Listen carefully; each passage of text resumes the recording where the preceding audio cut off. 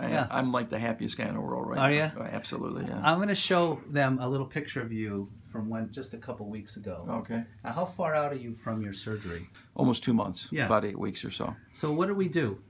We did the, if I pronounce it correctly, lower blepharoplasty. Yep. Did I do that right? That's correct. Blepharoplasty and canthopexy. And canthopexy on the sides and the corners and that. Yeah. And it's like night and day. Yeah. Yeah. And I've had a lot of people comment on it, and I feel, I'm not saying I feel younger. Yeah. I feel better about myself. Good. I feel refreshed.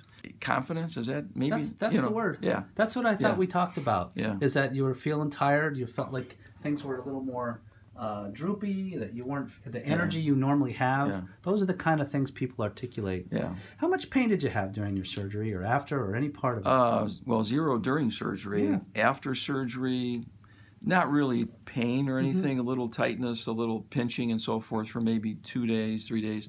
Once the sutures came out and I did the exercises and used the creams, there's really no pain at all. That's so, great. Yeah.